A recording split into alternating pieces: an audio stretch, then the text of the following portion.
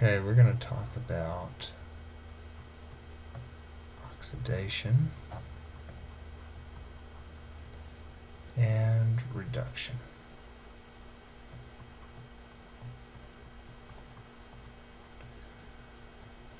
So a good way to remember this is oil rig. So oxidation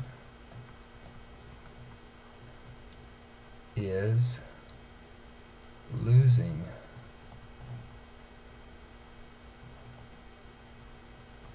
electrons.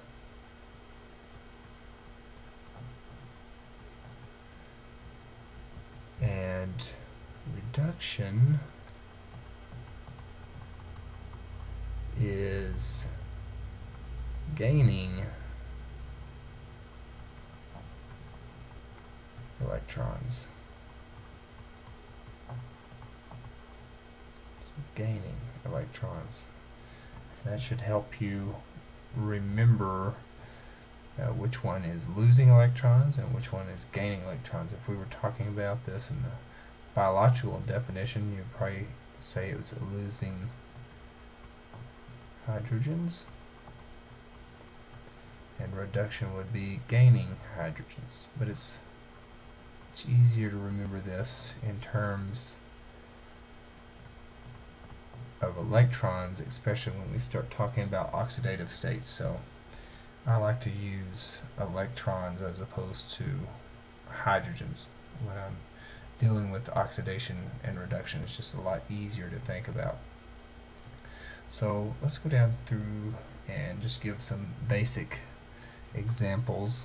So let's start here. Let's say we have a carbon and it's bonded with a hydrogen. So in this case, carbon is a lot more electronegative than hydrogen, so therefore it's going to hog the electrons. So carbon will hog the electrons from hydrogen. So carbon is going to be reduced, and hydrogen is going to be oxidized. So let's use another example. So we have carbon here bonded with oxygen, and oxygen is a lot more electronegative than carbon, so therefore oxygen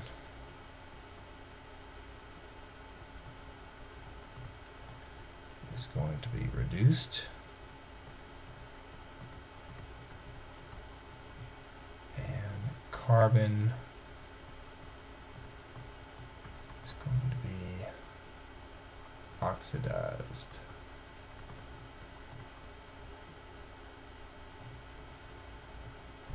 So oxygen is hogging the electrons from carbon.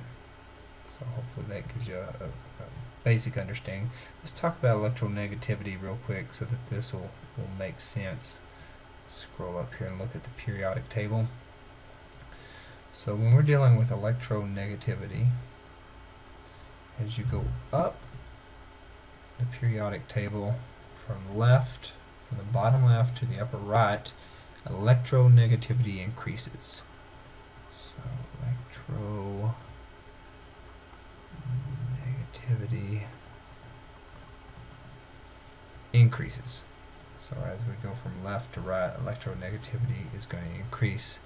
So that should make sense because here's hydrogen right here, and here's the carbon. So this is our first example.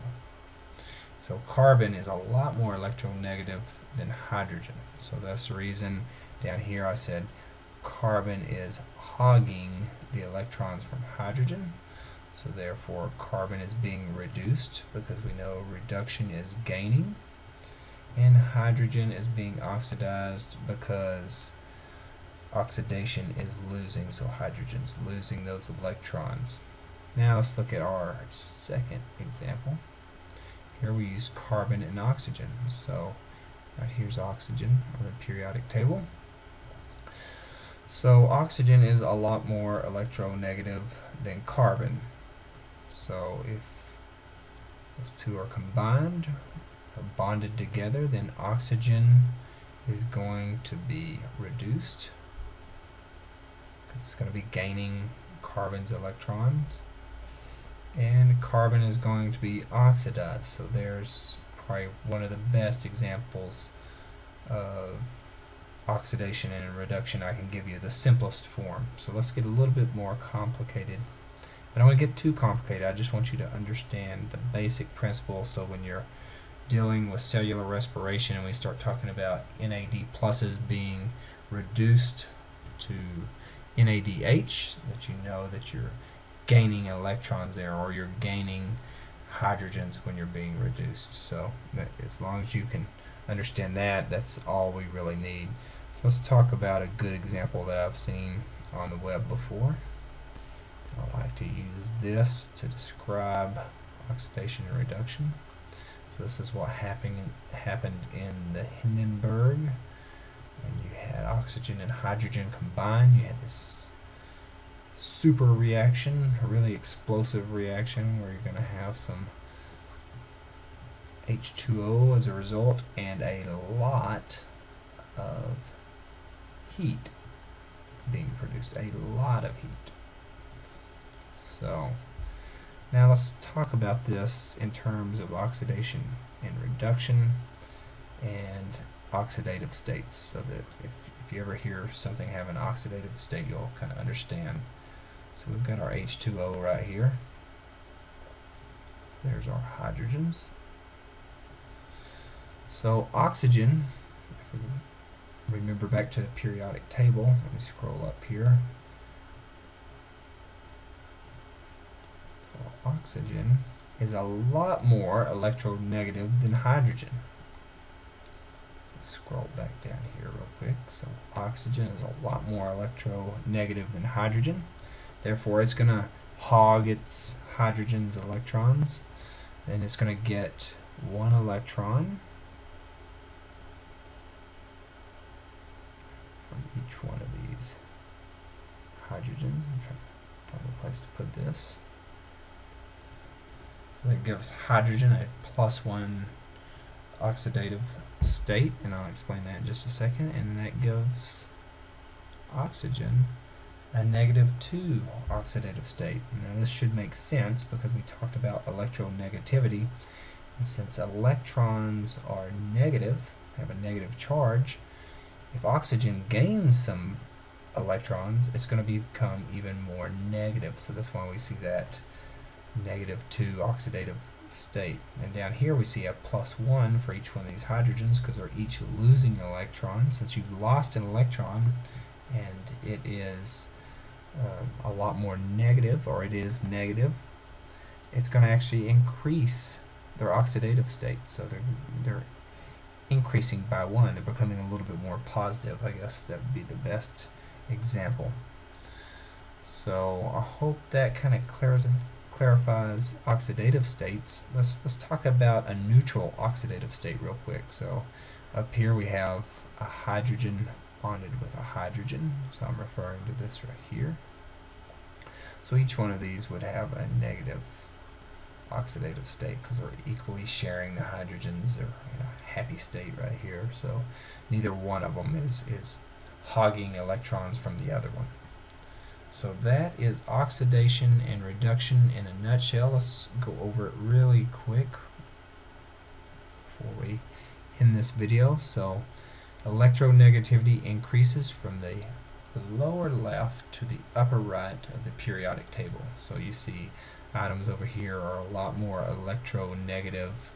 So atoms over here are a lot more electronegative than atoms over here. So that's the reason you almost always see hydrogen losing its electrons, because it is not even close to these atoms over here when it comes to electronegativity. So oxidation, so just remember oil rig. That'll help you remember Oxidation is losing electrons, or your biological sense, you're losing hydrogens.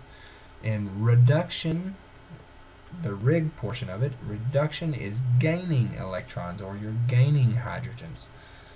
So that's, again, when I refer to the hydrogens, I'm talking about the biological point of view there, because normally in biology you're always giving up hydrogens or gaining hydrogens. So, but I like to think of it as you are losing electrons with oxidation and you're gaining electrons with reduction.